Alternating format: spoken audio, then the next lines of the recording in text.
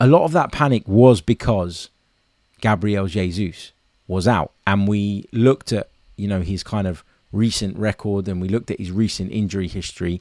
And normally when Gabriel Jesus is out, it isn't just for 1 or 2 games. And so we kind of looked at it and we went, oh, you know, we've lost him now. How long have we lost him for? There was never any clarity around the nature of the problem, really. I don't think anyway, not enough, not as much as you normally get. And there certainly wasn't a timeline put out into the public domain. Now, I think that was partly because Arsenal were in the market for an attacker. And I think if you tell the world that you have a real problem with one of your attacking stars, then people are going to think, well, this lot are desperate. Let's push up the price. Let's really dig our heels in. And it strengthens our negotiating position as sellers or loanees in Chelsea's case with Raheem Sterling. So I understand why Arsenal kept it under wraps. I was saying it the other day when I sort of looked into it and couldn't find a timeline, couldn't find any report giving any real detail around what this problem was. And then I was thinking about the impact of the transfer window as well. I feared the worst. And I wondered if Gabriel Jesus had suffered something a little bit more severe than we'd initially been led to believe. Now, fingers crossed he is on his way back, and fingers crossed he'll be available for the North London derby, at least from the bench, because I think Gabriel Jesus still has a ton to offer this Arsenal team. I really, really do.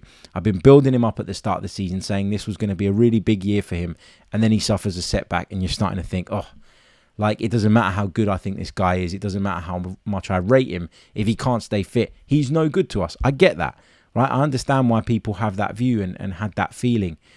But I think his dribbling abilities, creativity, the buzz that he can create, the work rate, his versatility, his ability to impact the game from the right, from the left, through the middle, to drop into those deeper pockets. I think all of that is so, so important to us. And I know that Kai Havertz is doing brilliantly up front right now. And for many, he's the #1 centre-forward at Arsenal. Certainly for me. But to be able to share that kind of role and that burden, I guess, with Gabriel Jesus is going to be helpful to both of them, right? Neither of them have been particularly prolific through their careers. They've gone through good patches and good spells when it comes to goal scoring, but none of them have ever been in the kind of, I'll produce you 30 goals a season bracket. I've kind of got a bit of confidence that Kai Havertz can go on and become that if he continues the way he's been playing for this Arsenal side, and if he continues to be the centre point and focal point, etc. But to be able to have someone else of Jesus' experience and quality who can come in and out, who he can share the role with, I think Jesus' ability to cover on the flanks is really underrated as well.